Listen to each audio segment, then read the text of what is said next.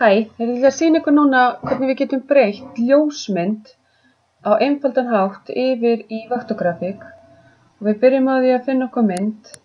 Og ég ætla bara núna að finna mér mynd á netinu. Og ég segi hægri smelli og segi copy image. Og svo fer ég yfir í forritið aftur. Og ég hægri smelli og segi paste. Þá er ég komin með myndina. Og þá fer ég upp í path og þriðja niður trace bitmap, vel það. Þá opnast hérna gluggi.